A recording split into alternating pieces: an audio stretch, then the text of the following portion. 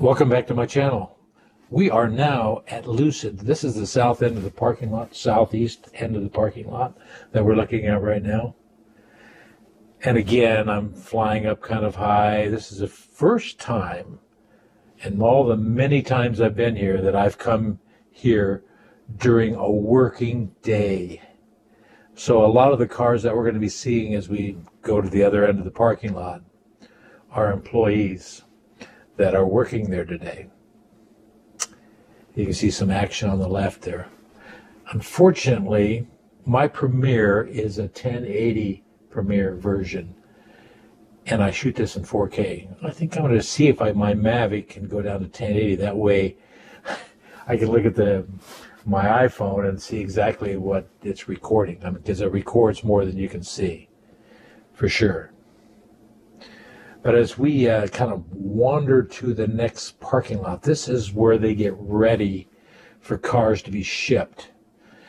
And being that it is a Friday, March 22nd, first time I've ever seen transports. They were loading the car transports there. I think there was 4 of them there. As we get closer to it, we'll be able to see it. And so, let's see, we're coming to, yeah, there they are. You can see 1, 2, 3, there's 4, plus other semis that are there. Look at all their slots they got for their semis. Amazing. So they could get a lot of transports in there. This is the first time I've ever seen them. But again, this is the first time I ever flew over there during a working day. One thing that happened to me today, I thought, you know, it'd be nice if I could go inside the facility and look at the gravity. But I really wanted to see the gravity. But no. So I went over to one of the side doors and tried to get in. It's all locked because it says Lucid on the bottom, and it was locked. And then there's a guy working right next to it, and I says, how do you get in here? You have to have a key card. And he wouldn't open the door for me because there's no receptionist. They said that I had to go to the building where they have security. So I actually went to the next building, parked underneath their solar canopies, and walked over to the building, and then talked to the person behind the desk about if I could photograph the gravity. And she thought there might be one. They've only made prototypes so far. There might be one at their store by Phoenix.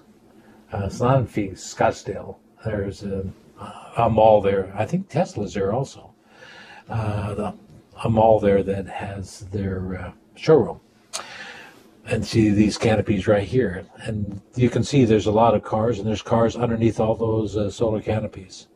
So the employees are there working away. But anyway, she also said, I said, well, when are they gonna have a tour? No tours. No tours. They had a family day, but there's no tours on the horizon that I can go in there and see one. But she also mentioned to me that they are going to start retrofitting one of the assembly lines this summer and the paint shop for the gravity. It has not been done yet. They have to set up the robots and get ready for the coming event. Now, on the way back here, just so you know, this is on the north side right here. Now we're headed south. I sped it up because my Mavic doesn't fly that fast sideways.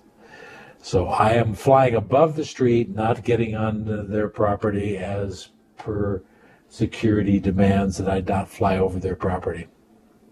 So it does come in a little closer because, again, I shot in 4K, and it's this is not what I saw on my monitor. It showed parking lot and all that other stuff. So as I walk beside the assembly plant, it just incredibly, I felt like a little ant walking in a giant building. It's massive, and you never get that with my video, how massive it is. But I'm glad I went over there and asked to see if I could see the gravity, and maybe one of these days I'll be able to see it in the fall. So thanks for watching, and enjoy the stills. If you want to start counting these cars, you're welcome to do so. Talk to you later.